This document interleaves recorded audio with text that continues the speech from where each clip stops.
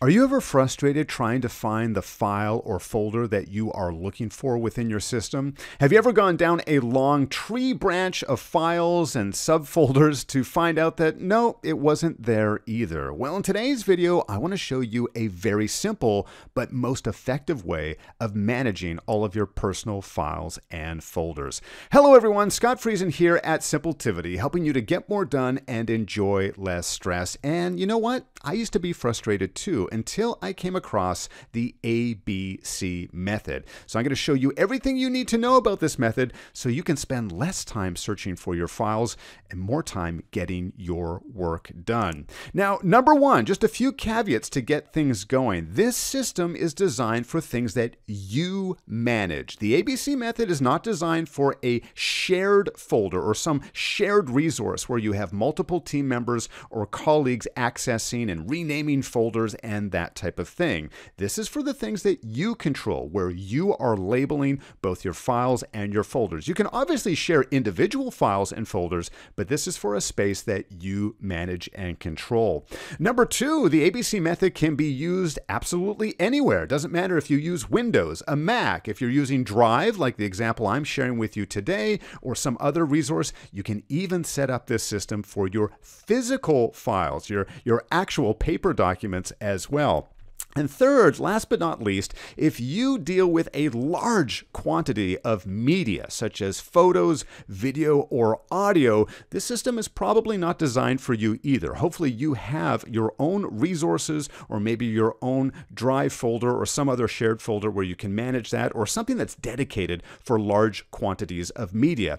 But for everything else, the ABC method is going to work for you. So to get things started, you will see that my top-level file folder structure here on the left-hand side is nothing more than an alphabeticalized list. I've got one folder for each and every letter of the alphabet. And that's by design because I want to be able to easily and quickly get to the information that I'm looking for. If I'm looking for something that starts with S, such as my sales numbers or sample files, or this is some SheetGo examples, I want to get there in one click. I don't want to have to scroll through a massively long list of files and folders. You're probably saying to yourself, Scott, well, isn't it going to list it in alphabetical order anyhow?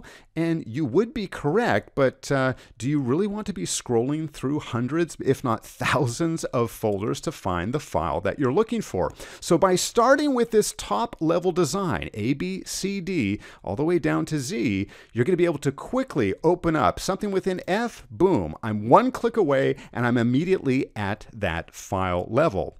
Now you'll notice, of course, every folder within that respective alphabet file folder is going to be with the same name. I've got file naming examples. I've got financial statements under F here.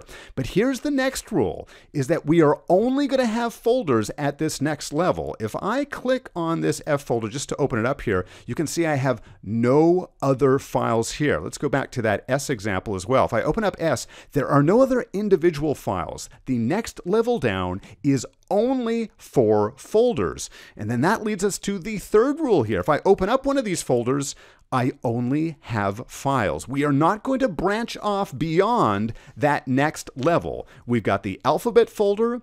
We've got the folder that starts with that letter. And again, you may have a number, a large number in some of these letters. You might have only a handful, or maybe if it's X, you might have absolutely zero in that folder or some of the other letters.